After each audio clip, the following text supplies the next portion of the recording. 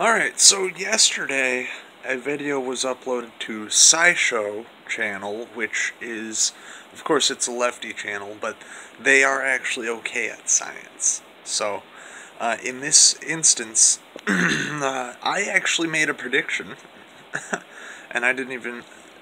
God, my cat is shedding, and I'm getting hair everywhere. I actually made a prediction that Ebola is not something we need to worry about, and now we have more scientific proof that it is not something we need to worry about because we have a 94% cure for Ebola right now. Right now we have that. 94% of patients treated with this substance, I believe it's an antibody. I just got done watching the video. 94% of people treated with these antibodies are cured of Ebola.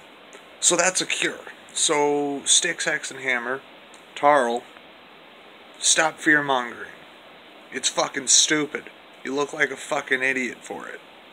No offense. But Ebola is not a problem, dude.